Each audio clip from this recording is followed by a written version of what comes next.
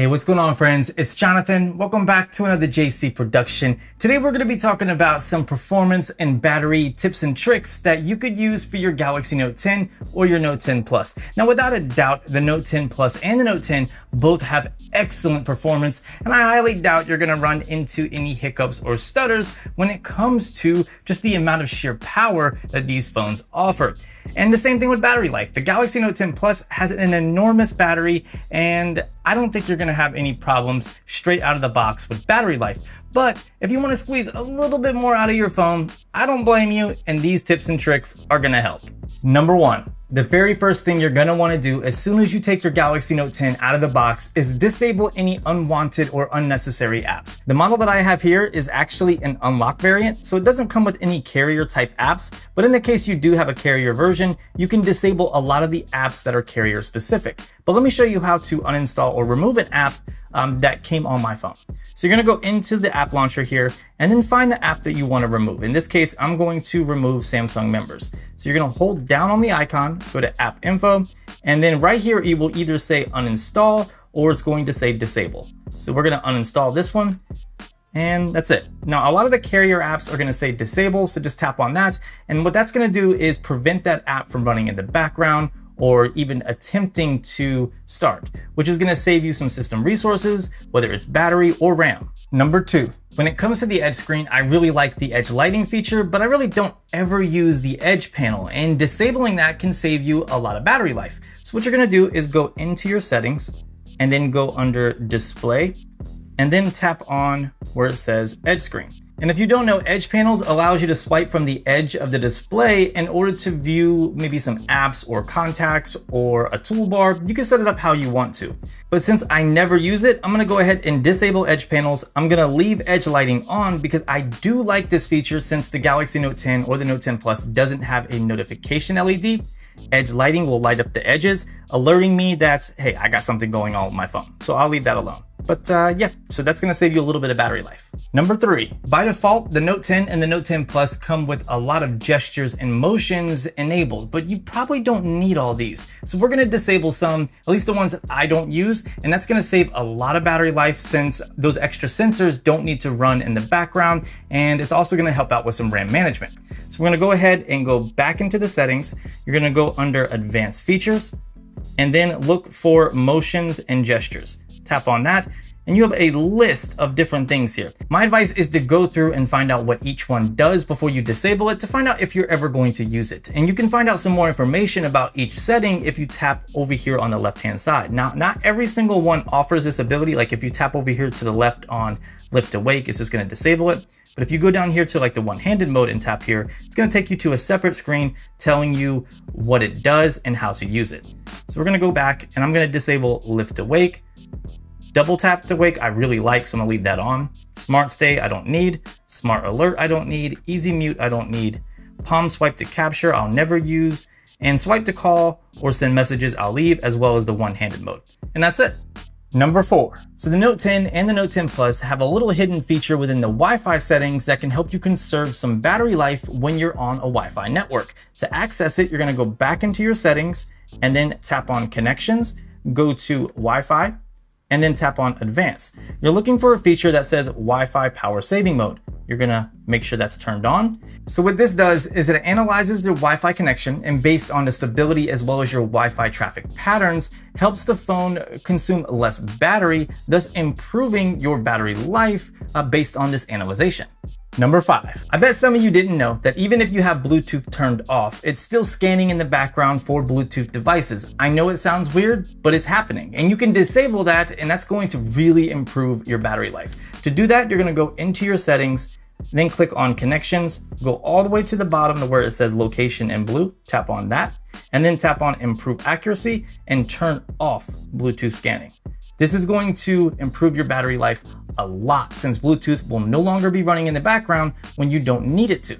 Number six, the Galaxy Note 10 and the Note 10 Plus feature power modes, just like other Galaxy devices. And to access that, you're gonna pull down from the top and then pull down again, and then hold down on power modes. And then it's gonna pull up your options. And you can assign different power modes depending on what you're doing. So if you're gaming, obviously you're gonna want high performance. but for the most part, you can leave it in optimized. But if you really want to get the most out of your battery, you have these options down here for medium power saving and maximum power saving. And these two right here are going to help you save a lot of battery life. And you can also pick adaptive power saving. So that's going to automatically adjust your settings based on your usage patterns. So for me, I just pretty much leave it in optimized, but every once in a while, if I want to get the most out of my battery life, regardless what percentage it's at, I'm going to put it in medium power saving. But these are different power modes that you can use to either get more performance or save some battery life.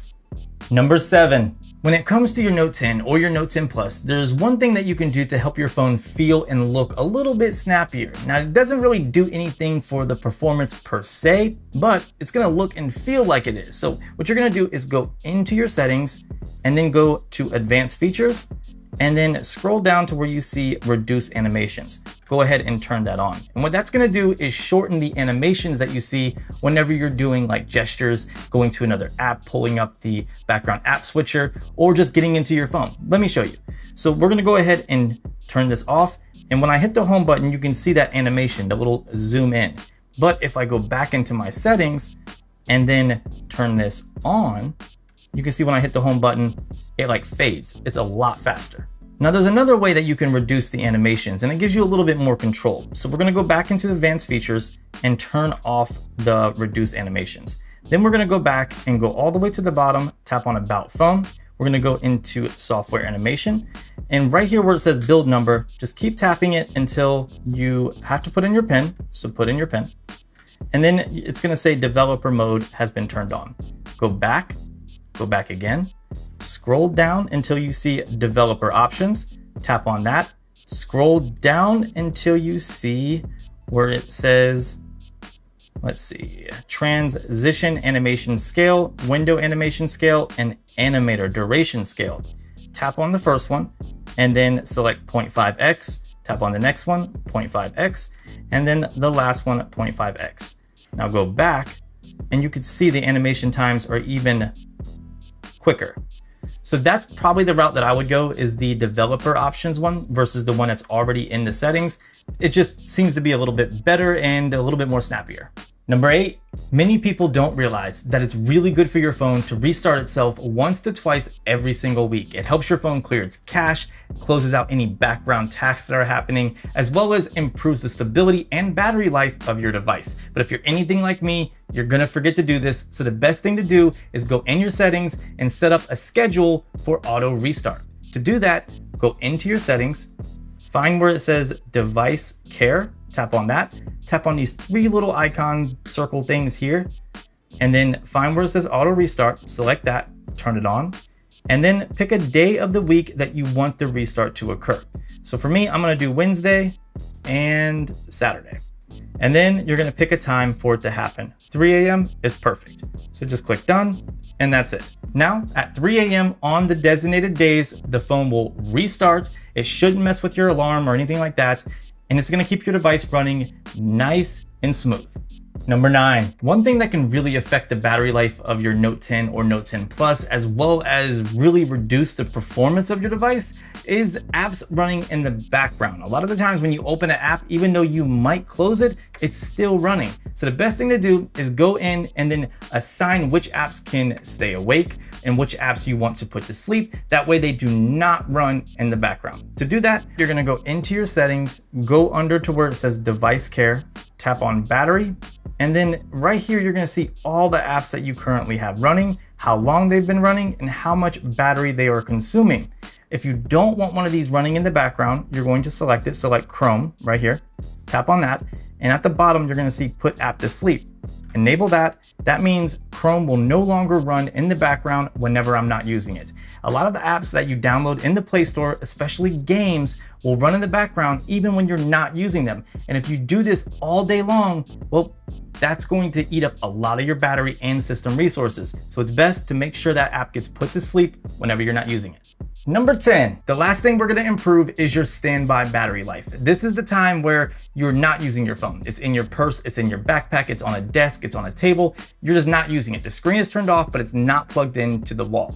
We can improve that battery life by optimizing what your phone does whenever it's turned off and not being used, such as pulling down data or consuming system resources by different apps that are running in the background. To do that, you're gonna go into your settings, go to where it says device care again, tap on battery, tap these three little circles again, go under settings, and right here it says optimize settings. Go ahead and turn that on. Now with that turned on, your phone should be optimizing itself based on your usage patterns on what it should and shouldn't do when your phone's not being used, thus increasing your battery life and consuming less system resources. Well guys, that's the end of this video. I really hope you enjoyed it. That was 10 tips and tricks to give you better battery life and performance out of your Galaxy Note 10 and Note 10 Plus. If you enjoyed this video, consider giving it a thumbs up. If you're new here, stick around by subscribing. If you have anything to add to this list, leave it down below in the comment section, and I will talk to you fantastic people in the next video.